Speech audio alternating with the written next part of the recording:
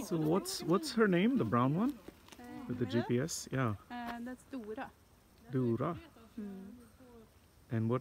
She's a Swedish red. Yes. And this one also. She also has a GPS. The last one. Yeah. Yes. What's her name? Dolly. Dolly. Dora and Dolly. Yes. And she is what kind of? She's also Swedish. She's also Swedish red. Yes. Yeah. Do you have a GPS on the mountain cow at all? No. Okay. We didn't put that on the mountain cow.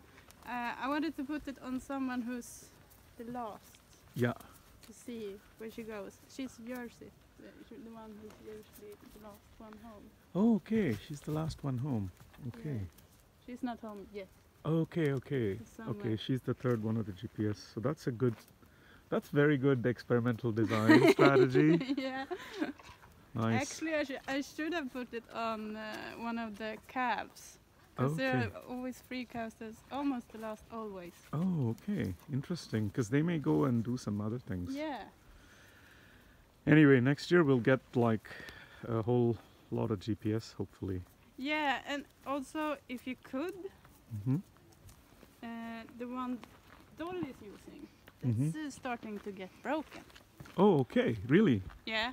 It's you can feel it later. It's bended. Okay. Well, it's the last day, so that's good. Yeah.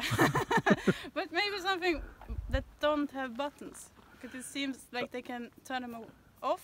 Oh. And then it goes a while, and then they can turn them on again.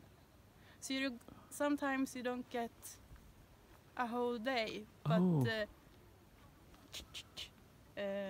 bits of a day. Oh, interesting. Okay. Yeah. Oh, that's interesting. That's a good technical thing to think about. I mean, right now we just did it every second, right? And we could also do it so that it only turns on if they move by 10 meters. Yeah, something. Because now it's like they walk about, you can have an hour, and then it's like a 20-minute break.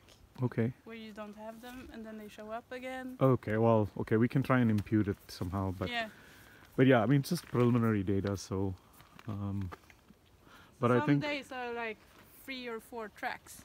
Oh, okay. Okay, track segments basically.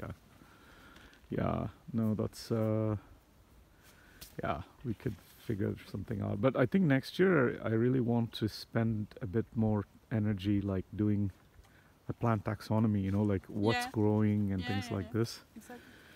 Maybe we'll get some volunteers if they bring their own tent and food, I guess.